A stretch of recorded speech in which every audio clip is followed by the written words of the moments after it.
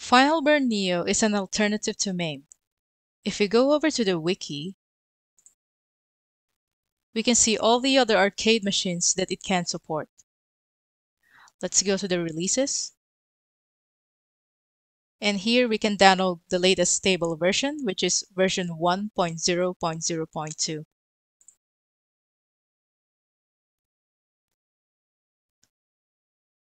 FBNeo. I already have it in my desired location, so I'm not gonna download it again.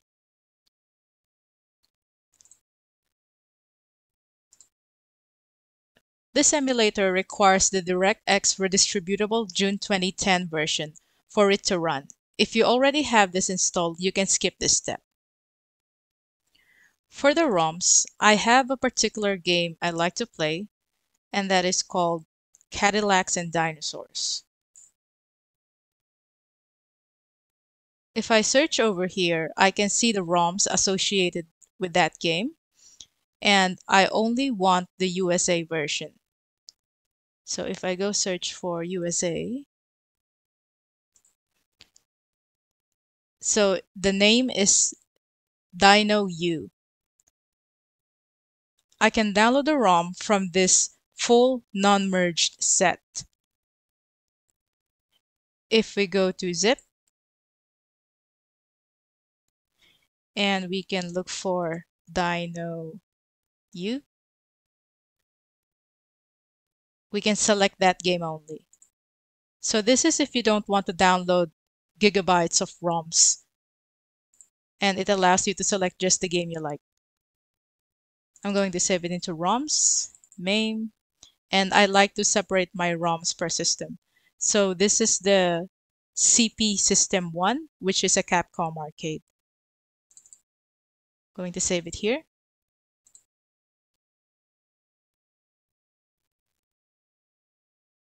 And now we can start setting up our emulator.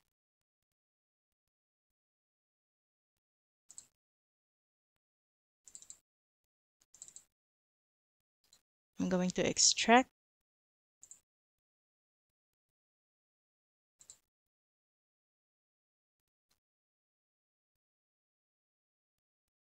We can delete that. And here I'm just going to rename to FBNeo. It could be anything you like.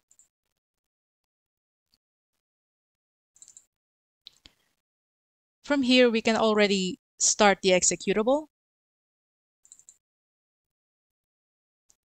So what we want to do is first configure the emulator outside of LaunchBox. Then we will point LaunchBox to the standalone emulator. We'll just say OK. I agree. And OK.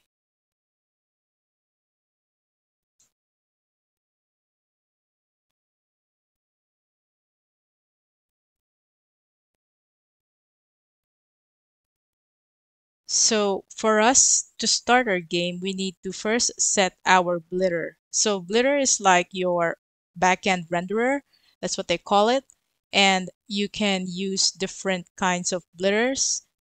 It's usually using an older version of DirectX. That's why we needed to install that 2010 version. So it's Direct3D 7 and Direct3D 9.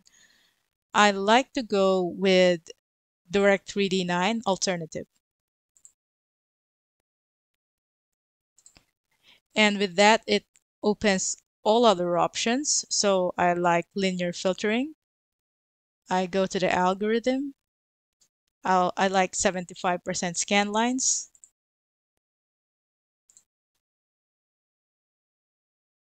And we can also auto switch to full screen after you load the game. So now we need to scan for the games. Let's go to game, load game, browse for that path. So remember, I placed it under apps, games, ROMs, MAME, CPS1, and we hit OK.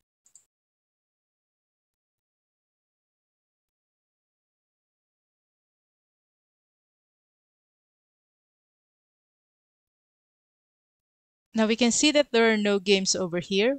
So for that to show up, you need to check Show Available.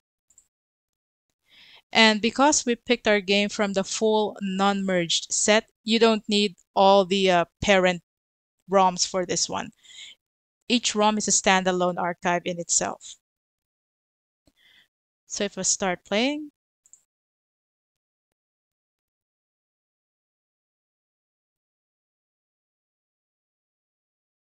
and the game successfully starts. So we actually want to configure our input settings. So we can escape that by Alt F4. At this point, I will turn on my Xbox One controller, which is connected to my laptop via Bluetooth. We can now start FBNeo again. And to configure input mappings, we need to start the game. Load, Cadillacs, play. We can exit full screen mode by pressing Alt-Enter.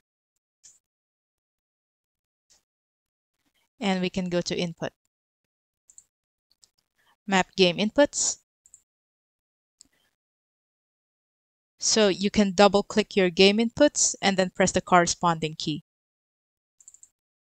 So here I can just clear for P1 coin. Start is the start button. I like to use the left thumbstick. You can use the D-pad if you like.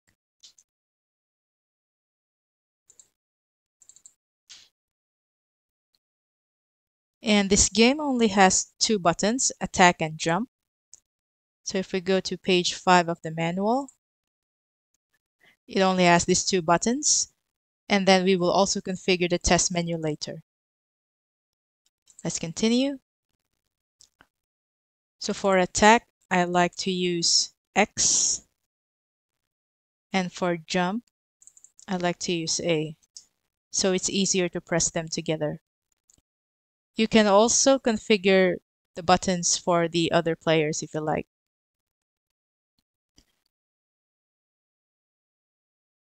This is the service and the test menu. So for service, I'll just map this to F1 so it's easier to remember. And then here you can also assign your load state and save state.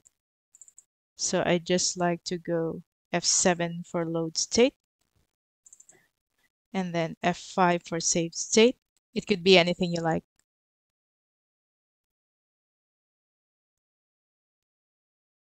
Click OK.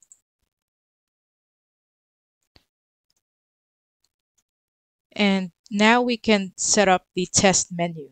So for that, we're going to press F2 for diagnostics. And then we can now use our left stick to navigate through the menus. So for system configuration, we press A. So that's the attack button. I'm sorry, X for the attack button. And this is where we can configure our settings for the game. So I would like this to be free play.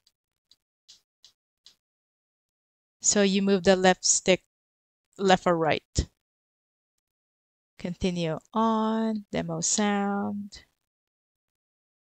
We can just say, for example, 2 players. And this is the lives. And this is the number of points required for an additional life. We go exit. So you press start to save that. And then X again to exit.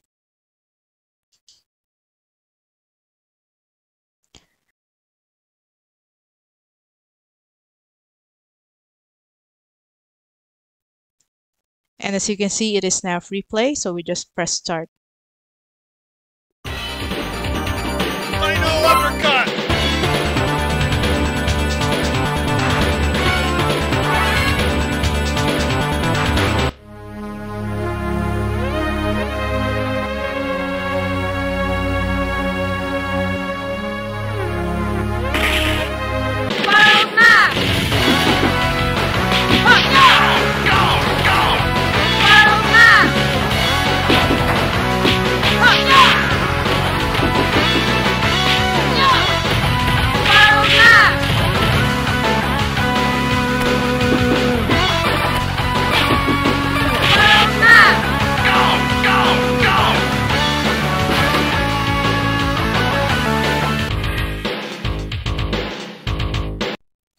So we just press Alt F4 to exit that game.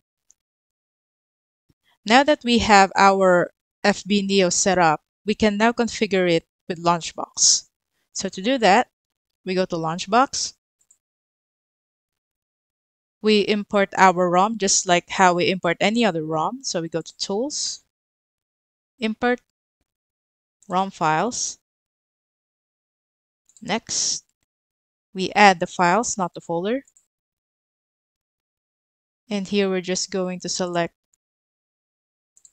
where our ROMs were. So it's ROMs, name, and we only have one. So open. We go next.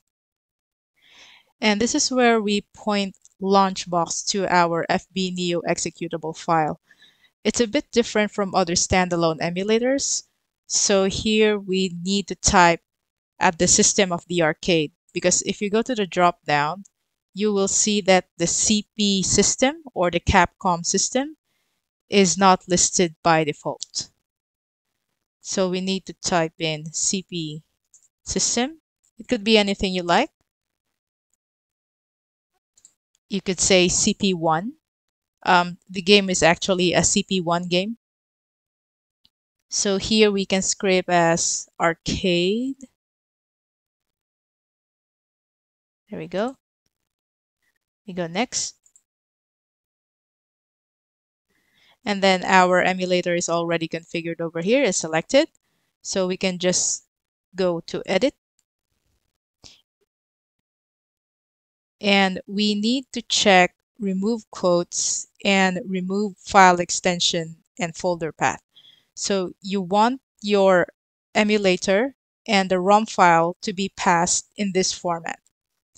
This is because some emulators have different ways of passing the ROM as a parameter. So you need to go to the wiki of your emulator if it has it. And luckily they actually documented the command line. So you see from the example, this is how it's supposed to pass the game, the name of the ROM, like Dino U, to the emulator, which is FBNeo. So that's why we had to check these. Otherwise, it will look in this format and FBNeo will not recognize it. So we go OK.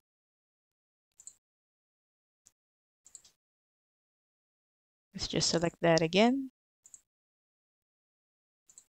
Use the files, current location. And here we can just let it scrape for the box art.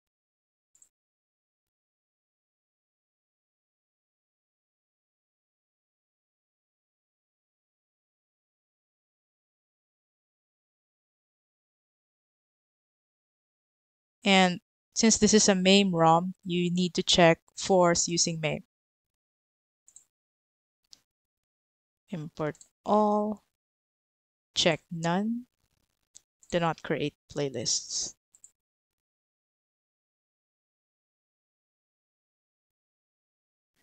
So it detected Cadillacs and Dinosaurs.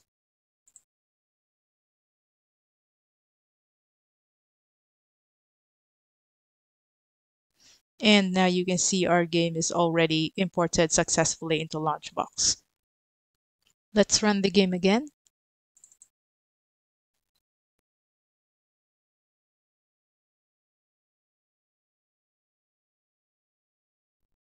The game now starts with LaunchBox. To exit, press Escape. That's it. That's all I wanted to show.